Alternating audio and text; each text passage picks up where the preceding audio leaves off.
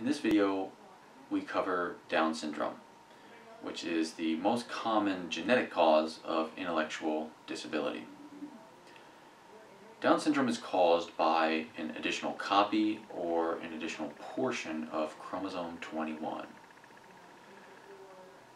We'll go through the consequences of this additional chromosome and review the potential mechanisms of pathophysiology as well.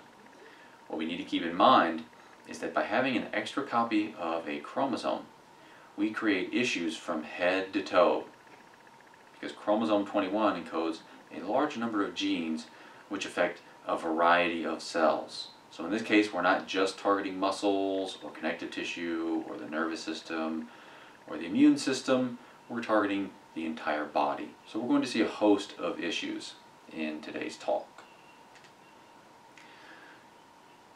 So as I mentioned earlier, Down syndrome is caused by an extra copy or an extra portion of chromosome 21. In both cases, we have additional genetic material. That creates an imbalance in the number of copies of genes that we have.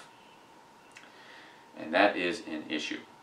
Now, because we're dealing with an extra copy of chromosome 21, Down syndrome is also called trisomy 21. We're having 3 copies as opposed to the typical 2 copies of chromosome 21. Here you can see the incidence is somewhere around 120 per 100,000 births. Live births, that is. Now, the major risk factor for Down syndrome is advanced maternal age. Let's have a look at the graph over here. There are kind of 2 sets of numbers that we're dealing with. The green line is showing you the incidence of Down syndrome across different maternal ages. So as you move along the x-axis from left to right, we're going from younger to older mothers. And what you'll see there is that the green line has a sharp upturn once we get into advanced maternal age. The strict definition of that would be 35 and older. Really, we see the greatest risks once we're above 45 years of age. So certainly, there's an increased risk with advanced maternal age. However, most births happen with younger mothers, not older mothers. So now we need to turn our attention to the blue bars. The blue bars are showing us the proportion of Down syndrome cases across maternal age groups.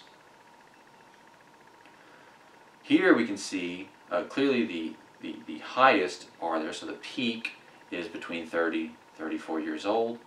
Even though they have a lower risk per live birth than older mothers, there's just simply a greater proportion of births within that maternal age group. So yes, advanced maternal age is a risk factor for Down syndrome, but it's not the case that the majority of cases of Down syndrome are coming from older mothers, because very few people have children after the age of 45. The reason for this likely has to do with how gametes are produced. And in women, maternal meiosis doesn't occur to completion. Instead, meiosis starts and then halts in prophase 1. So certainly you've heard before that females are born with all of the eggs that they'll have for their entire life, and this is true. And those eggs are halted at prophase 1. So what's going on in prophase 1? Well, just a reminder, we have the cartoon over here. In prophase 1, the homologous chromosomes match up and crossover events can occur. So let's say we have chromosome 21. Now, of course, whenever we go through the S phase, we're going to synthesize that extra copy of DNA there. These will be held together at the centromere there. And so this could be our maternal copy. And then Mom got half her genome from dear old Dad, so the paternal copy does the same thing. Right? So we duplicate our DNA, so we have now 2 copies of chromosome 21 that have been duplicated. In prophase 1, these homologous chromosomes come together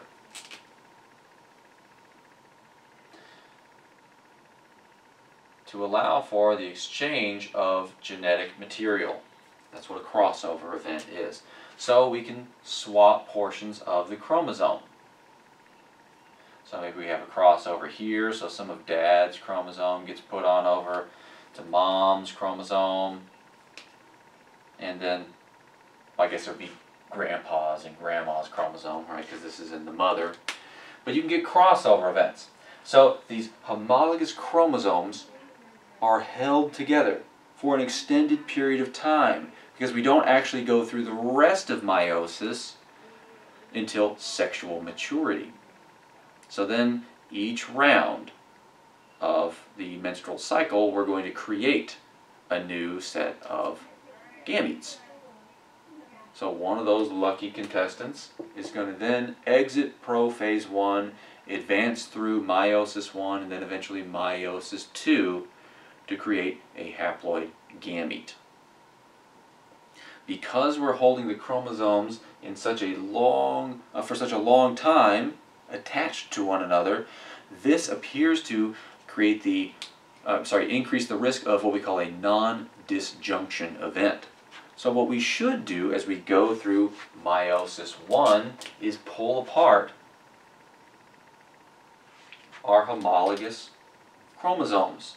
So we'll pull apart some of Mom's and Dad's chromosomes to one side. So in this case, we'll pull apart Mom's and then we'll get Dad's over here. Let me try to save some time.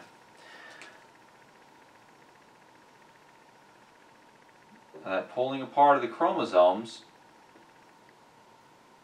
should give us this clean division where we now have the 2 sister chromatids for chromosome 21 in one of the cells and 2 sister chromatids in the other cell. But with advanced maternal age, when those chromosomes have been stuck together for a longer period of time, we don't always properly pull our chromosomes apart, causing us to go through meiosis 1 and giving one of the gametes an extra set of chromosomes. So now whenever we go through meiosis 2 and pull apart our sister chromatids, we will now have in those gametes an extra copy of chromosome 21. Now this happens for other chromosomes, but the larger chromosomes are not tolerated in extra copies. These will lead to spontaneous abortions. So there are very few trisomies that can occur. Trisomy 21 is a prime example. And since I've already put together a slideshow on it, we'll focus on that one. Now certainly advanced paternal age is a little bit of a risk, but not for full-on trisomy. The older you are, the worse everything works. And so the paternal risk seems to do with errors in the swapping of genetic material, not pulling the chromosomes apart. They just don't cleanly transfer the same amount. So in an older male, this crossover might not be equal. Rather than exchanging the exact same amount of genetic material, we might actually put a little less material onto one and a little extra genetic material onto the other, giving us additional copies of portions of the chromosome. But that's not the big risk. The big risk comes from non-disjunction events in older mothers. Now, as far as diagnosis goes, this often occurs before birth because of the routine screening that we go through for each pregnancy in this country. So during the first, second, and third trimesters, we're going to take a lot of ultrasounds, first of all to confirm pregnancy and then to see if there's any issues that are arising along the way, and one issue could be Down syndrome. So during the first trimester, one of the things that they're looking for would be signs of abnormal cranial or heart development. So one of the signs of Down syndrome is a thickening of this fluid-filled sac that sits behind the neck. So this is a transient structure. That's that nuchal translucency. This seems to expand in cases of Down syndrome. We'll also potentially see an absent nasal bone during the first trimester. So facial abnormalities are something we're also looking for there. Also changes in blood flow, whether it be within the heart or the umbilical blood flow as well. Those are other things that we're looking for, but we use ultrasound to look for signs of Down syndrome during gestation. So these can be detected in the first trimester.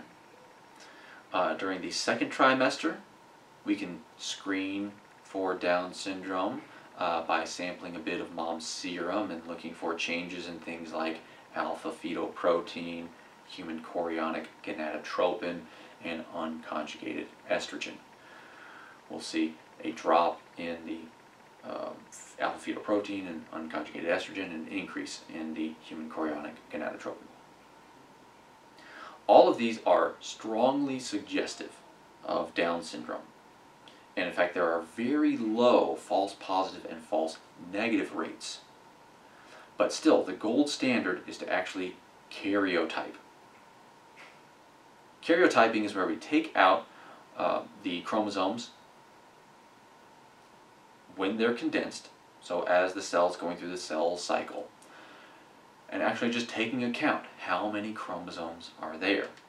This requires that we pull out genetic material from the child. So we can do this by taking it from the chorionic villus sampling, or we can do amniocentesis. Depending on the age, we'll sample different things. These are not without risk. There's of course risk of infection, there's risk of damaging the developing fetus as well. So we're going to pull some cells, either that might be floating around in fluid or actually out of the developing child, and then we'll line up the chromosomes. And as you can see here, that karyotype, look on the bottom, they line it up based on size. That's how we number the chromosomes. So 1, 2, 3, all the way going to 22 there, and then we got our X and our Y. In this case, it looks like it's from a young lady. We got 2 X chromosomes there. Look at chromosome 21. There's 3 copies of it.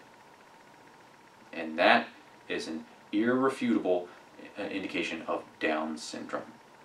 So the gold standard is actual karyotyping, but it's not without risk.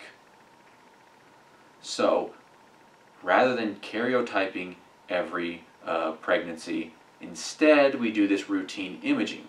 Very low risk with ultrasound analysis. Very low risk of sampling mother's serum. Slightly higher risk with the karyotyping. But if you're making a decision between keeping a pregnancy or not, it's good to have a 0% false positive and false negative rate. Even though 4% is quite low, it's still not 0. So we've got screens, and we've got our gold standard diagnostic test for diagnosing Down syndrome. So it all comes down to that extra copy of chromosome 21. And the thing about chromosome 21 is that every cell is going to use it.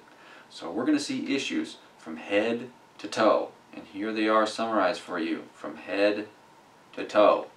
So we'll see musculoskeletal problems. We will see pulmonary and cardiovascular problems. We'll see immune system problems. We'll also, of course, see neurodevelopmental and neurological problems as well. Now, Down syndrome is, of course, going to cause stereotypical craniofacial abnormalities. Some of these we can pick up through ultrasound. That allows us to detect Down syndrome early on in the pregnancy. But these will carry on for the rest of the child and then adult's life. The typical features that we see there would be the flattened nasal bridge, also a change in eye shape, where there's an up slanting of this palpebral fissure here, creating kind of an almond-shaped eye. The presence of epicanthic folds is another trait of Down syndrome. Now, that said, some ethnic groups have epicanthic folds, such as East Asians, but white folks like myself, we typically don't have epicanthic folds, but these are more common in people with Down syndrome because of the craniofacial changes that occur. Not only do we see issues with the eyes and nose, but also the mouth as well. The upper jaw is small, tongue a little bigger. This small jaw leads to that protruding tongue.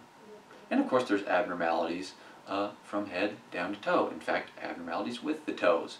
A much larger space between the first and second toes. The fingers will be shorter and stubbier, and there may be some bending of the fifth digit. This is another thing that we'll look for in ultrasound. The musculoskeletal abnormalities can be summarized as just sort of loosey-goosey. That's one way of thinking about this. So we see hypotonia and we see ligament laxity. So kind of weak, flaccid muscles and sort of weak, poorly elastic ligaments. And this creates a variety of issues. For example, there's a couple of hip problems that I mentioned in the notes, so we'll see some hip instability, and really instability at multiple joints. More relevant for this class is the atlantoaxial instability. So instability at the C1, C2 spinal levels. That can lead to displacement of the vertebrae. And as we can see over here in this image, that's not a good thing. The posterior displacement of the vertebral bodies will push on the spinal cord. Pushing on the spinal cord interferes with communication between the brain and spinal cord. Of course, this will create some neck pain because we're pushing on the meninges. And the meningeal branches of the spinal nerves will translate that into pain. There will also be sensory changes. Don't forget, we have sensory tracts that take information from the body about tactile, pain, and temperature sensations and relay it to the brain. Of course, weakness will occur as well. We can get upper motor neuron signs in this case. We can also get ataxia. So upper motor neuron signs are caused by compression of the corticospinal tract. That's the upper motor neuron communicating to a lower motor neuron, allowing me to consciously move my body about in space. My ability to stay upright, for example, and to carry out the movements that I'm thinking of in a coordinated fashion has to do with other tracts. One example is the vestibulospinal tract. So from the vestibular nuclei down into the spinal cord. And this helps keep me upright. Because standing on two legs isn't as easy as we make it look after we learn how to do it. So you'll see a little bit of lack of coordination potentially here. We can also compress some of those autonomic pathways, such as the dorsal longitudinal fasciculus, one of my favorites. So we might see things like incontinence as a result of this atlantoaxial instability. This is rare. 1, maybe 2% of people with Down syndrome will have this, but it's an important consideration if you're working with this population to ensure that they have cervical spine stability. Because keep in mind, their musculoskeletal system is a bit loosey-goosey, so things can slip around. That weakness also creates abnormalities in the gait, where essentially what we're seeing is kind of a small, weak gait. So decreased push-off, decreased knee flexion at the heel contact. These result in a smaller stride length, and also the strides will be quicker because of decreased single limb support time. All of these have to do with really kind of weakness of the muscle, a decrease in muscle tone. The immune disorders come in a variety of types here. So one potential issue is leukemia. What we're looking at over here in this table is something called the standardized mortality ratio. To calculate that, we look at the number of deaths in one group and compare that to the number of expected deaths taken from the general population. So if we have about the same amount of deaths in our group of interest and the general population, we'll get a standardized mortality ratio of 1. Anything greater than 1 suggests a higher risk of mortality in our group of interest. So, leukemia, for example, has a standardized mortality ratio of about 17, ranging between 11 to 23. So somewhere between 11 to 23 more times, somewhere between 11 to 23 times more likely to cause death in Down syndrome compared to the general population. So we see this, in this case, cancer of the immune system. So we have leukemia. Other cancers don't seem to be at an elevated risk. If we look at the standardized mortality ratio for any other type of malignancy, we get a standardized mortality ratio of 1.3. The range, the 95% confidence interval, is somewhere between 0.7 and 2. Notice that includes 1. So it's not a statistically significant increase in mortality risk. Leukemia is not the only immune problem. We can also have autoimmune disorders. One example is celiac disease, where we have constant inflammation within the GI tract, and this affects absorption of nutrients and fluid. Of course, the buildup of fluid would explain the diarrhea that occurs. The bloating, fatigue, and anemia are likely explained by deficient uptake of nutrients. So if we're not pulling nutrients out of the digestive tract, they're going to continue on through, and the microbes that live in the distal portions of our digestive tract are going to have more stuff to metabolize, and they'll create more gas as a result. Since we don't have the nutrients available to us, that's going to account for the fatigue and the anemia that results there. And the anemia that's relevant to the immune system here would be that lymphopenia, so a reduction in lymphocytes, so particularly the white blood cells. And that would explain the increased risk of infection. Increased risk of infection creates the respiratory disease. Most certainly, congenital heart disease, that's the third row there, is a major cause of death. In folks with Down syndrome, we have a standardized mortality ratio of 94.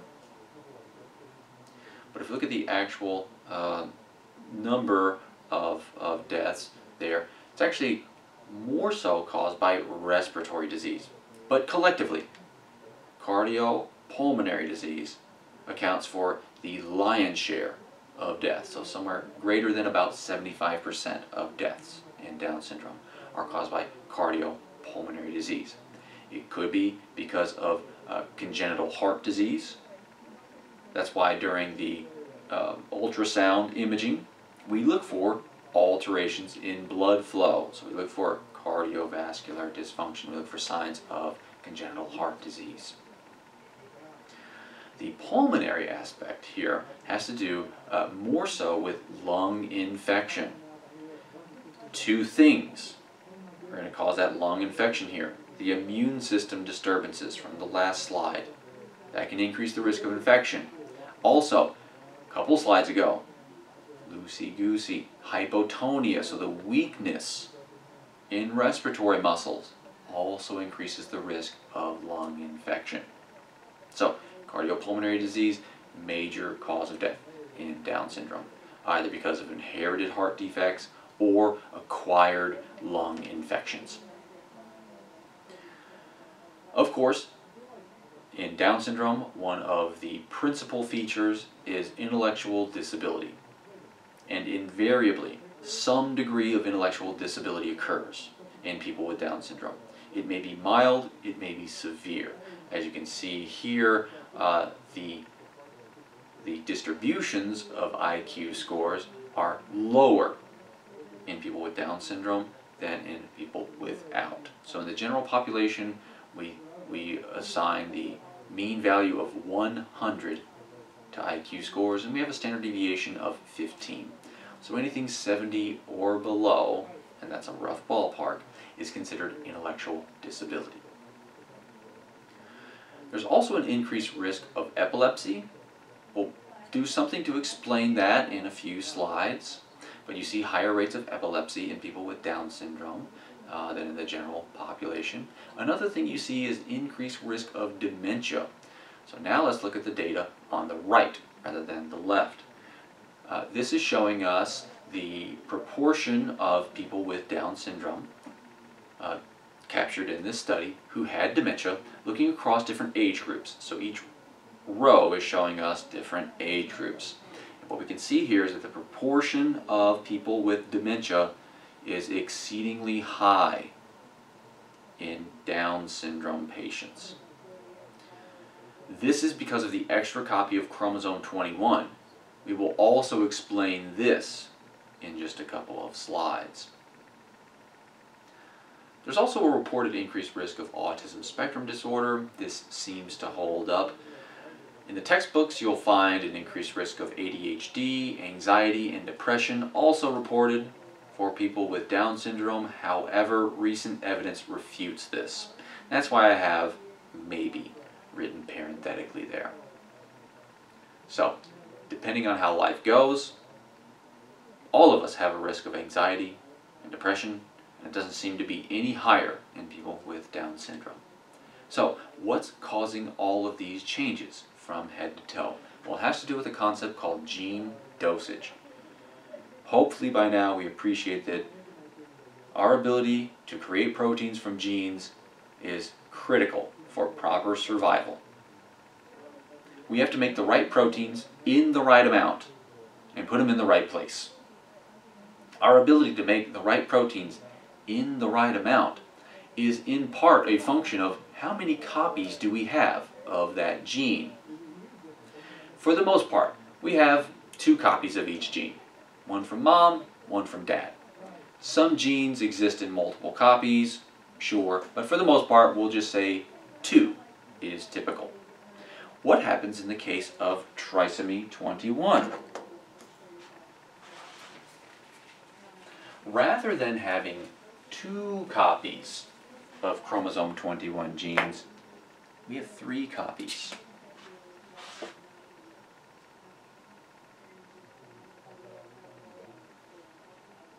As a result, let's just pick any one gene of interest. We now have 150%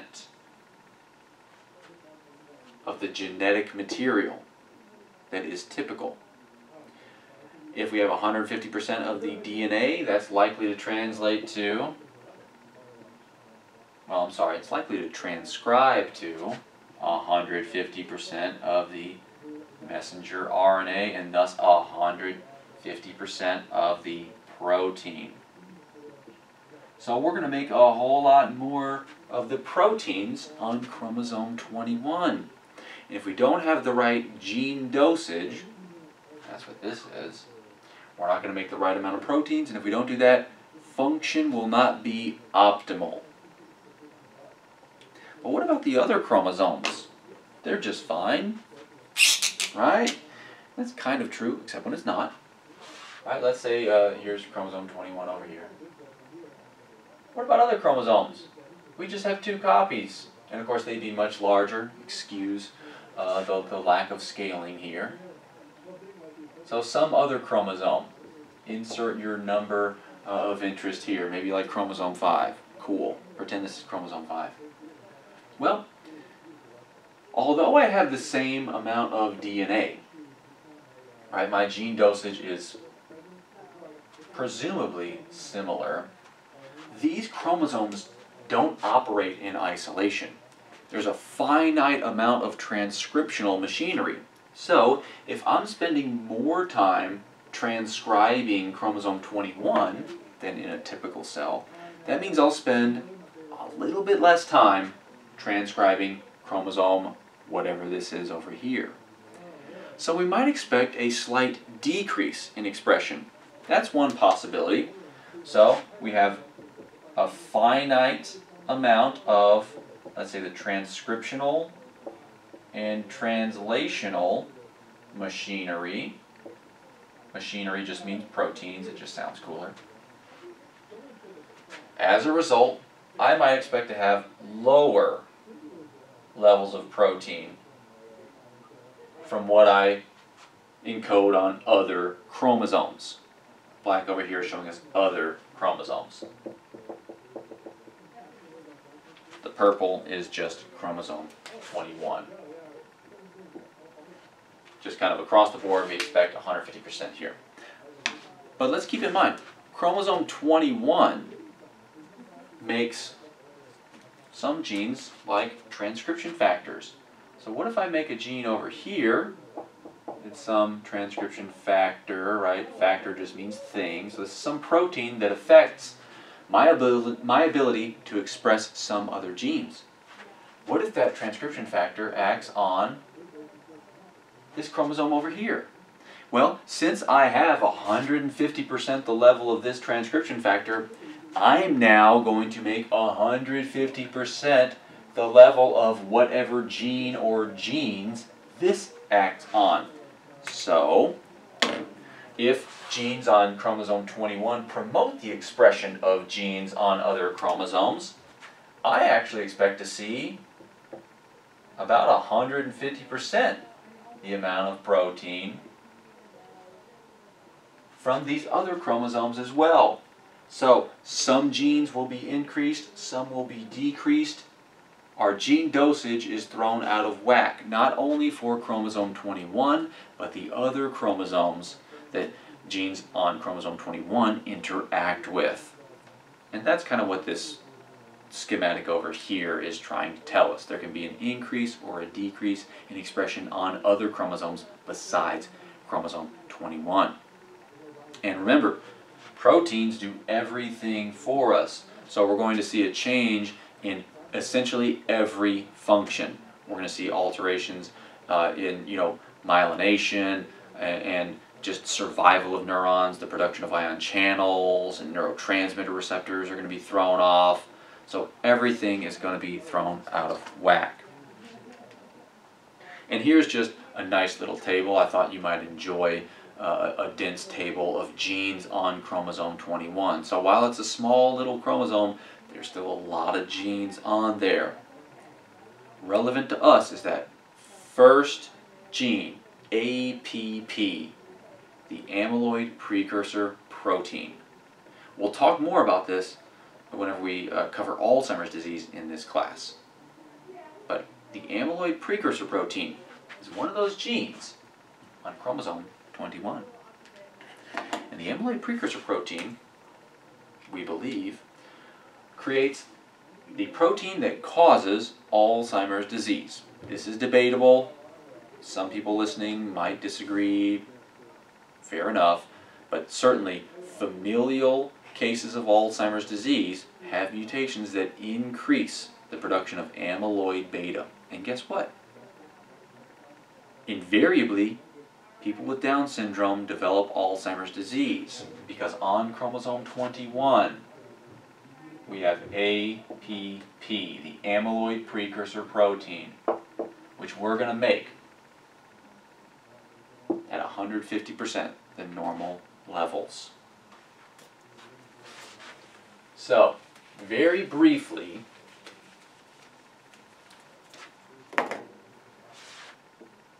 if we have an extra copy of chromosome 21, we're going to have a 50% increase in the amount of amyloid precursor protein. And this is just a protein that sits in the surface of cells, but relevant to Alzheimer's disease, this gets cut up to make a sticky protein called amyloid beta. And this will eventually form those plaques that we see in Alzheimer's disease and in the brains of people with Down syndrome. They make 150% the amount of amyloid beta and thus rapidly develop plaques. That's why we'll see early onset Alzheimer's disease, invariably, in people with Down syndrome. There's also a change in the expression of another protein relevant to Alzheimer's disease called tau. Tau is a microtubule binding protein and it helps hold microtubules together. It does a little more than that, but we'll say that's what it does. Now there are many versions of tau, and tau has these microtubule binding repeats that helps it stick to microtubules. So within the cell, I didn't leave myself much room. I'm going to make this an uglier kind of peanut-shaped cell now, so I got a little space. Alright, so scattered throughout we got microtubules, and they radiate out from the center. The microtubule stability depends on these microtubule-associated proteins that bind and help hold the tubulin together. One example is tau, and you find tau in the axon of neurons. So this is a very important microtubule binding protein for neurons. It comes in different versions. If I have 4 repeats, I stick, because I have an additional binding site, a whole lot better than the tau with only 3 repeats. These are my microtubule binding repeats. So the more repeats, the better I stick. In Down syndrome, there's a change in the expression of this protein, I think it's called DIRK1. It's an RNA processing protein. So even though tau isn't on chromosome 21, it still gets messed up because the RNA gets edited preferentially to form the 3 repeat version. This makes it float around rather than stick to microtubules, and we'll talk a little bit more about this later, but just to oversimplify, it's going to start to stick together and form these things called tau tangles or paired helical filaments or neurofibrillary tangles. These are the intracellular globs of junk that we see in Alzheimer's disease. So let's have a look here. The top left is just showing us post-mortem brain samples from someone with Alzheimer's disease in a control, age-matched control. So the brain is smaller in Alzheimer's disease, also Down syndrome. If we look on the bottom, this is showing us the plaques. So they applied a stain that sticks into the amyloid plaques, and we see them if they're there.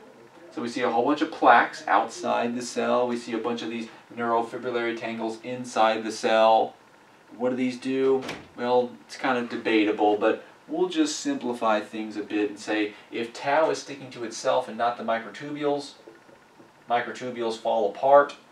Microtubules, by the way, that's how we move stuff down the axon. And the axon doesn't make protein. If we can't move stuff down the axon, we starve our synapses of protein. And proteins do everything for us. So the synapse is screwed.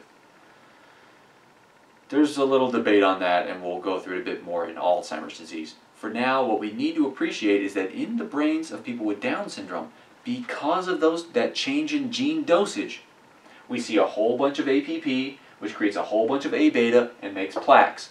Those aren't a good thing. We also see a change in that tau protein, which creates neurofibrillary tangles and in some way changes intracellular transport of proteins. Axonal trafficking is going to suffer as a result. What else might be going on in Down syndrome? Well, again, it's all about gene dosage, but now we need to consider another gene.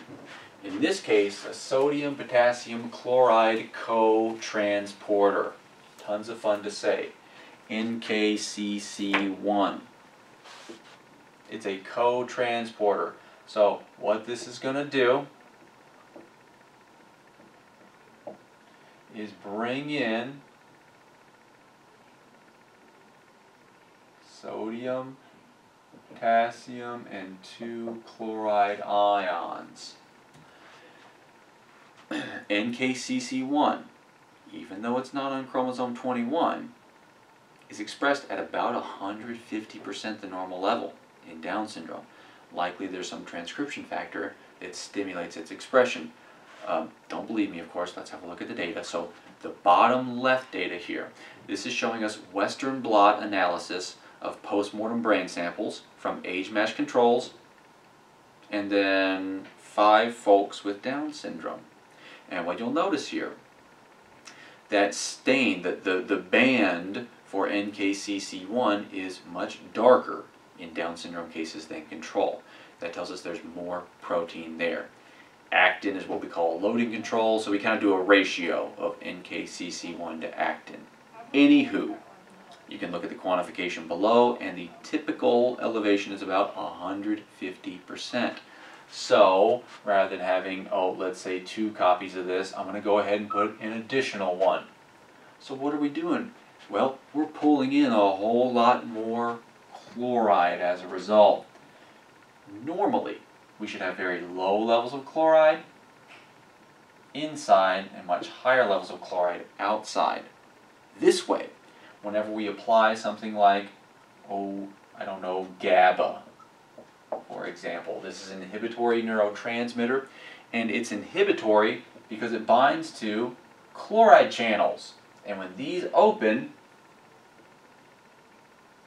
chloride flows in to make the cell, we'll say, more negatively charged.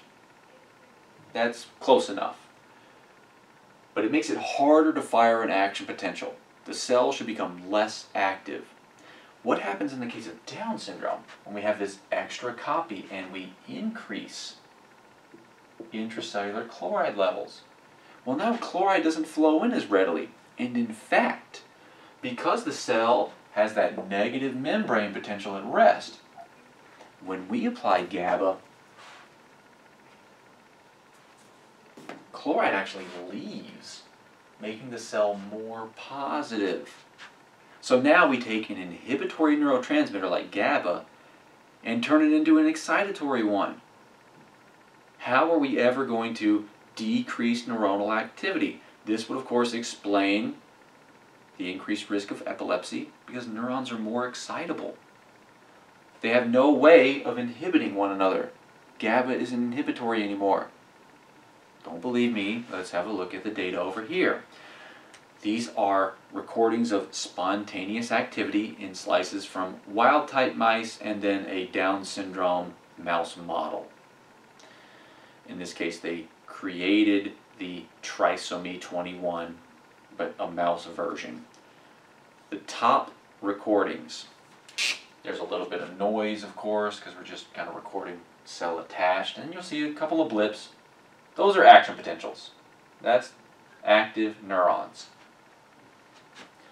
Then they apply different doses of GABA, and hopefully we remember that GABA is inhibitory, except when it's not. But in wild type, where there's nothing abnormal about the mice, it's just your run-of-the-mill mouse, applying GABA silences the neuron. And that's what GABA should do. No more spikes. Look over on the right now in panel A, that TS65DN or whatever it says. That's the Down syndrome model. Notice what happens as you go from top to bottom whenever we apply higher doses of GABA. That bottom panel there should be silent, but that's where you see the greatest level of activity. You put GABA onto the Down syndrome mouse model, it's off to the races, firing action potentials because GABA is now excitatory. So that could explain the epilepsy. It could also explain the loss of neurons that we see. That's in panel C here on these data. These are back to human beings here, so control on top, people with Down syndrome on the bottom. Nu-N is just this nuclear protein in neurons, so it just shows us neurons. The brown blobs are neurons. You see a reduction in neurons in postmortem samples from people with Down syndrome. That could be because of excitotoxicity. How can I silence a neuron? I can't. This might also explain the intellectual disability as well, because the way that we figure out how the world works is neurons that fire together, wire together. We learn that fire is hot. We look at fire, there's fire, we touch it, hot. The neurons that represent fire are active at the same time the neurons that represent pain are. So now when we think fire, we think, well, that's hot and painful. We navigate the world, and we learn to navigate it through associative learning. Associative learning requires that neurons who fire together, wire together. So the activity of neurons should be based on what's going on in the world, not because GABA isn't doing its job. So you get inappropriate neuron firing, and neurons fire together for no good reason. So your ability to learn how the world works is impaired. So changes in gene dosage are going to create problems in all tissues. I've just kind of highlighted neurons because that's what the class is about. Now, as far as treatments go, well, there's a laundry list of issues, and as such, there's a laundry list of treatments available. Depends on what we find. The big thing that we need to do is have routine screening to detect common illnesses such as congenital heart defects or pulmonary infections and treat them as they arise. So congenital heart defects, surgery. Pulmonary infections might be antibiotics, right? So depending on the issue that we find, the appropriate treatment needs to be applied. And since there's more problems than I can tell you about in the time that I have, there's, again, more treatments than I have time to tell you about. So, but because of this increase in routine screening and better detecting of these illnesses in people with Down syndrome, you can see here the life expectancy has increased dramatically over the last greater than century or so. So now the life expectancy is somewhere in the ballpark of 60 years or so, but of course we're not going to escape that early onset dementia that'll begin somewhere around the 40s, so somewhere in the 5th decade. As far as you're concerned, of course, you're going to be helping manage those developmental delays and musculoskeletal issues. So some of the musculoskeletal issues, you're of course going to work with strength and endurance training there in that case.